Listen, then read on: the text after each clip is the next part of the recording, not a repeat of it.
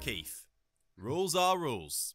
And as we look ahead to MotoGP and World Superbikes, racing at the weekend just gone, World Superbikes MotoGP back in action again straight away in Jerez. But of course, at the end of the month, we go to Assen, which is where, of course, Superbikes has just raced. And there has been a little bit of controversy. Perhaps you'd like to paint the picture a little bit for us.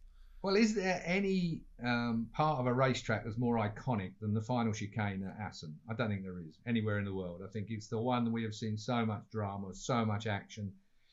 Let's go back a couple of years when Marky Marquez stuck it under Valentino Rossi. Rossi, was he touched? Was he not? Doesn't matter really, because all he did was just sat on the back wheel and gassed it through the sandpit. Like just straight lined it, motocross style. Of course, motocross style, you want to keep the throttle lit, otherwise you're going to be straight over in the sand. So straight through he went and obviously beat Marquez to the line. Little bit of furore behind the pit lane. Roll it forward to this weekend, that's just gone.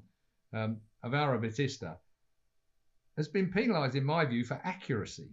He was millimetre perfect. The fat bit of the tyre was on the track, on the curb, as far as I'm concerned. It wasn't on the green. Yeah, there's a little bit of the tyre overhung the green, if you like. But the fact was he was millimetre perfect. The tall part of the tyre, which is in the middle of it, was on the curb. I defy what I've seen so far that any of it touched the green stuff. Now, he got penalised a place. Yeah. Okay, it was Razgatlioglu who gained a place where, if you go back to Magny-Cours, he lost a place when the big controversy about Jonathan Rea pointing out that Razgatlioglu had gone across the green. And that was, he did. He cut the corner. Now, that one for me as well shouldn't have been penalised because it had no advantage at all. It made no advantage. And Jonathan passed him anyway, I think, the next corner. So, but rules are rules again. We're back in the rules are rules. But I don't believe that Bautista touched the green. I think he's been unfairly penalised. And I think that we get to MotoGP later in Assen and they are going to be just as strict. I'm not sure whether World Superbike have the same systems as MotoGP. MotoGP have these sensors that are on the green. So if you touch it and set it off, you're done. I think that the World Superbike, I think are visual, aren't they? I don't think they do have the sensors like MotoGP. I stand corrected, and then folks at home, you can now swear at the screen and send me your comments regarding that. But I think visually, Bautista was hard done by for accuracy. He was millimetre perfect. He'd ridden good all weekend, and to have a place taken away from him. As much as I'm a big fan of Toprak, I think Toprak was lucky to have gained that place. And then we go to the other controversy down the other end of the track.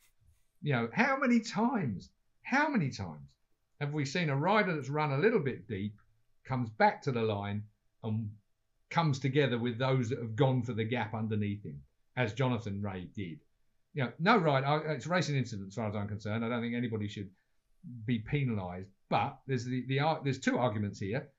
Toprak should have been aware that has been run wide, someone is going to go for the hole in the middle that he's just left there. So he should know that coming back down to the line, there's probably going to be somebody that's underneath him. But you can argue Jonathan will also know that Toprak's going to square it off and look to hit the apex that Jonathan is now on.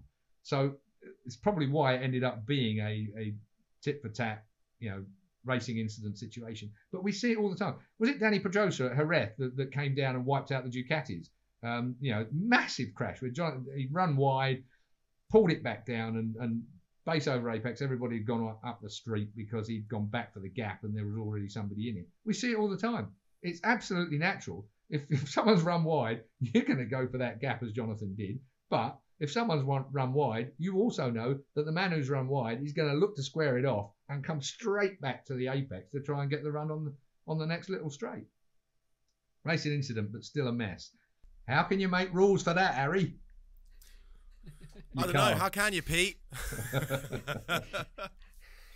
I mean, the Bautista thing with the track limits. I know that some people might say, well, look, why didn't he just give a bit more leeway? But this is what these guys do. This is what guys like Keith do. They push the limits to the very edge. I went to that very chicane a few years back. They altered the curbing there or something. So on the Thursday before the TT weekend began, went down to have a look at it, as you do, because as Keith says, it's going to be a big action point of the weekend. Dovi happened to be down there. And you have a bit of a chat. And he pointed out, and this is the details that guys like Keith and his top racers notice. He said, look at the white line, where they paint the white line on the edge of the track. It wasn't actually right on the edge of the track. There was still about another 2 or 3 centimeters of of tarmac on the other side of it. This is the kind of details that racers look at. So he's looking at going, I can actually run over that line a little bit, can I? And there's still going to be a bit of track underneath me.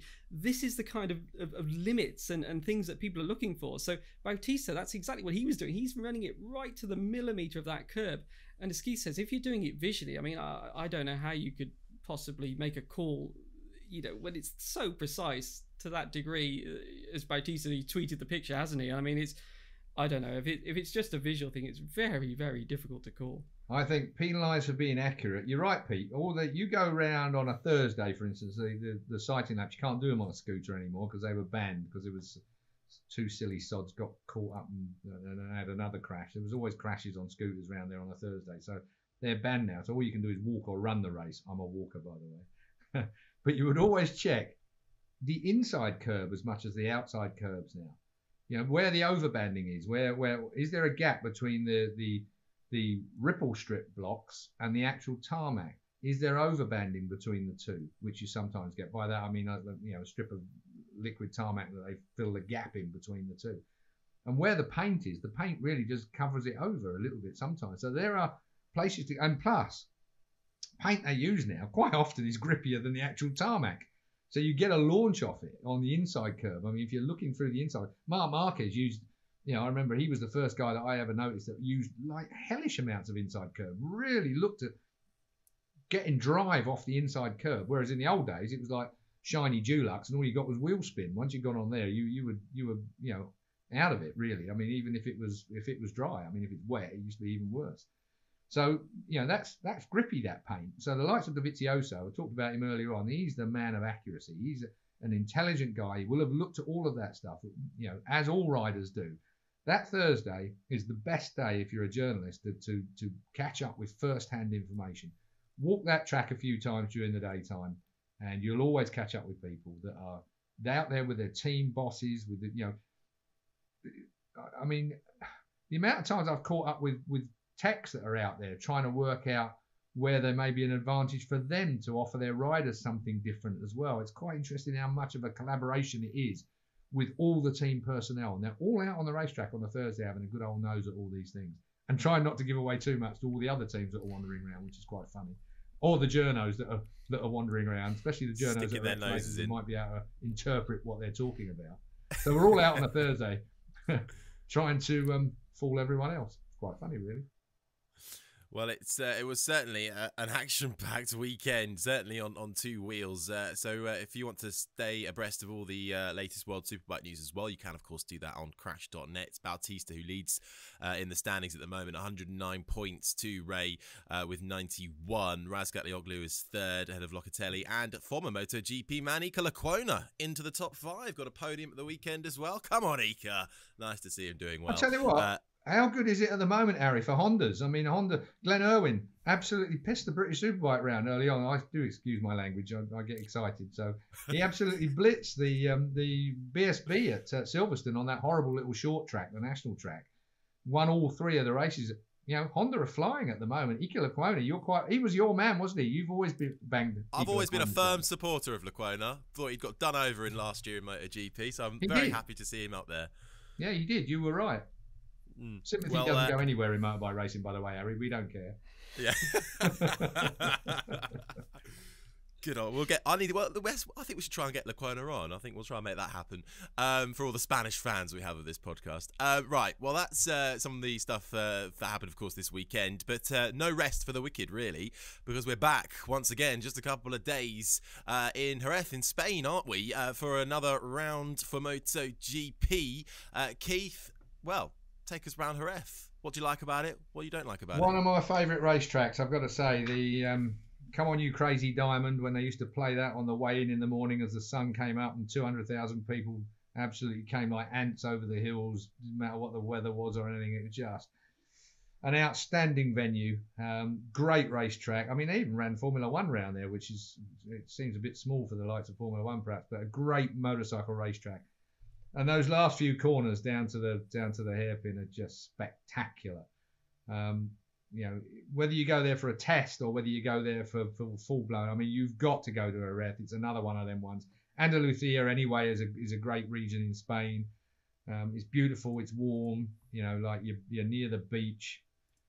What more can I say? It's a great place to be. It's easy to get at. You know, you've got a nice drive. If you're going to drive from up country, if you're going to come from Malaga or somewhere like that, you can do it easy in 3 hours, and it's a nice 3-hour drive. Or you can get off at Gibraltar if you fancy, going and seeing the Rock. You can fly into Gibraltar and then go across the border into Spain, providing the Spanish aren't having a go at the British at that particular point in time. That usually gets a bit tricky, but anyway. So it's one of those situations where you should be doing Jerez. It's a classic. It's the Spanish Grand Prix. Great viewing balconies and sort of amphitheatres as well, and plus the fact that the atmosphere again.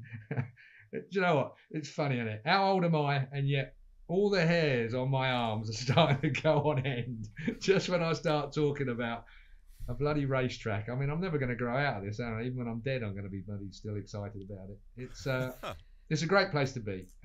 It's a great racetrack, and again, we are going to see the likes of those corner speed type merchants. Quartararo and co are going to go good there. The Yamaha is going to go good there. The Suzuki is going to go good there. And I think really Portugal has set us up really well for Jerez. I think that, Mir is going to be somewhere on it. Quartararo is going to definitely be there.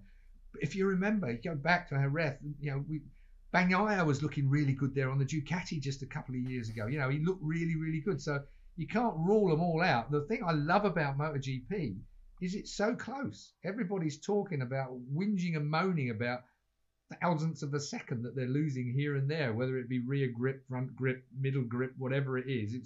It's because everything is so tight, so close at the end of the day. Will the Aprilia perform there this time around again? I mean, qualifying is going to be key here as well. You're going to need to get that qualifying done. You don't want to get caught up in a first lap melee if you can. So maybe Suzuki are just coming good at the time they need to. It's a real traditional track, isn't it? I know the European season has started with Portimao, but Portimao is very much a modern circuit, isn't it? It's got all these, modern safety standards and everything else. Jerez in places is a bit short of runoff, and we've spoken before about the reasons with the bikes getting ever quicker. It's a very small track. Physically, it's very small, especially if you come from, say, when it used to be the first European round of the season. You come from overseas events, testing in Sepang, huge circuit, Qatar, huge circuit, and then you come to Jerez and this small, in the valleys in between the sort of rocky hills, isn't it? And there's this small sort of ribbon of tarmac, and very different track. As Keith says, top speeds are not going to I think they barely touch top gear around there. There's two straights, the main straight, if you call it that, and then a bit of a back straight as well, leading to what's now Danny Pedrosa corner. Yeah, well, it was Danny Pedrosa's corner where he had all those guys off, wasn't it? What you talked about earlier on. That was exactly what I was going to say. So yeah, we could expect some action there. From the F1 days, Harry, it's the same corner where Villeneuve and Schumacher collided during their title fight. That's now the Danny Pedrosa hairpin. So that'll be the main overtaking spot again, even for the bikes as well. So yeah, I mean, how do we predict? Well, we're going to try, aren't we? But it's so difficult. We've had so many.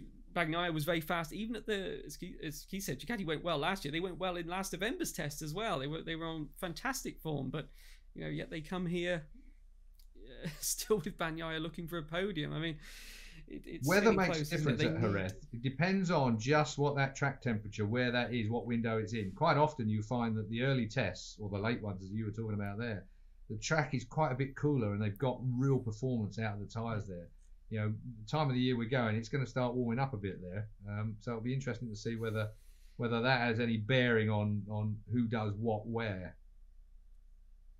And there will be a test on the Monday, the sort of an in-season test. So that's a big, important moment teams like Honda and Ducati. I mean, all of them, of course, they need testing, but certainly guys that maybe feel they didn't get everything done with their new bikes, shall we say, during the winter. This is a big chance for them on the Monday. So it's going to be a big weekend and a busy one. So yeah, you've got guys, as we say, luckily, well, Raul Fernandez, we should say, missed obviously last weekend's race, but he should be back for this weekend. But certainly you wouldn't want to pick up an injury. It's this compressed schedule that we spoke about previously with all these races. You know, potentially you could not only miss a race, you could miss a test as well. People might think, well, what, a one-day test? But 7 hours of track time, that's, what do you get in a Grand Prix weekend? About 4 hours probably?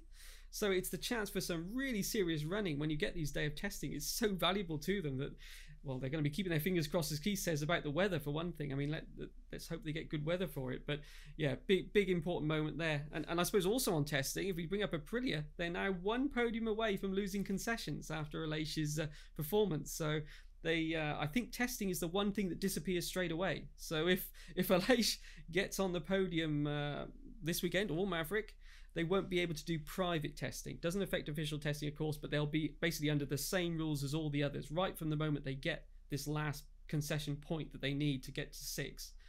And yeah, so it's well, you've got to believe Aprilia are going to do it. I mean, they've had 2 podiums already. Obviously, they had another one at Silverstone last year. The points are added up over a period of 2 years. So you've got to believe Aprilia will be out of concessions this year. Well, that brings us on nicely to our predictions. Actually, no, before we do our predictions, I'm assuming we all caught Jorge Lorenzo in the Porsche Super Cup action at the weekend. No? No? My colleague at Crash, Lewis, did send me a picture of Lorenzo on the grid. So yes, and you did alert me to it as well, Harry. I think I sent you both a text message right before the weekend. Lorenzo's in the Super Cup. That was all the. You can catch up on the socials or channels. Good to see another 2-wheeler going into 4 wheels. But he was at the back. It's tough to adapt, I think, in that championship. Anyway, predictions, please. Keith, come on then.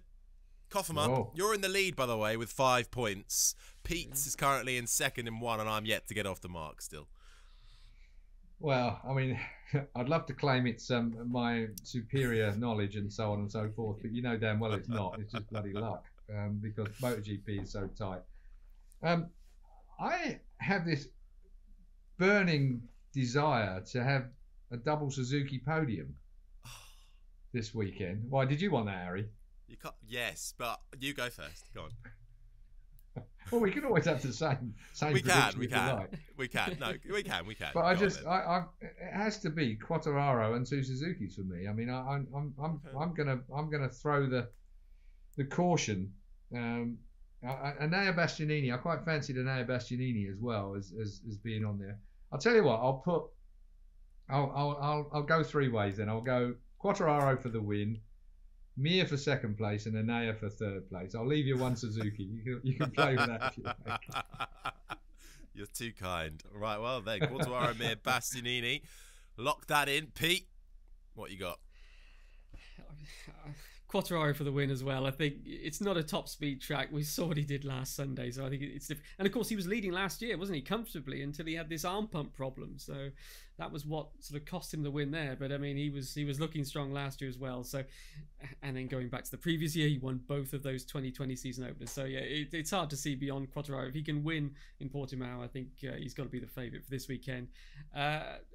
I will go Bastianini second. I think that the GP21 goes well there. Obviously, the wrist, I don't know. He didn't seem too troubled by it during the race. So I think he, again, especially if it's hot, as Keith says, the grip levels could be lower if it's a lot hotter temperatures. So things like the tyre wear will become more important. And we know how good he is with that. So, and, I'm going to go Aleix third. I'll go Aleix on the Aprilia third and finish the concessions, shall we say, there and then. Yeah, solid. Well, I'm going to go for a Suzuki win. I'm going to go for redemption for Joan Mir. He finished 5th there last year, and I feel he's strong amongst the Suzukis. Well, they're both strong, aren't they? But Mir is my winner, and I'm going to go for Quartararo second, I think. And you know what? I wanted to put Aleix third as well. So I'm just going to copy on that one. I'm going to put Aleix there. Because where did he come last year? He came 6th last year. So, strong form around there. Or maybe I should put Rins first because I used to be indecisive, but I'm not sure now. No, I'm going to leave that. Mir, Quartararo, and Aleix. So at least we've got all sorts of slightly different ones. Well, those are our predictions. Let us know yours, as ever, in the comments below. Some people do get them spot on. We do read them. So, keep sending them in the comments section below and wherever you listen or watch us as well. Always a pleasure to have your company. But I think that just about does it. Just a couple of days until Jerez, gents, and we'll be right back here. So my thanks, as always, to Pete McLaren and Keith Huewen. I've been Harry Benjamin. Make sure you stay tuned in across Crash.net for all the latest news and analysis across the week. And then, as I just said, we'll be back with you next week to look back at all things Jerez. Get your questions in, leave them in the comments section or tweet, Instagram, Facebook us. Just search Crash MotoGP. Leave us a review if you can as well, wherever you get your podcasts, and we shall see you right back here next week. Bye-bye.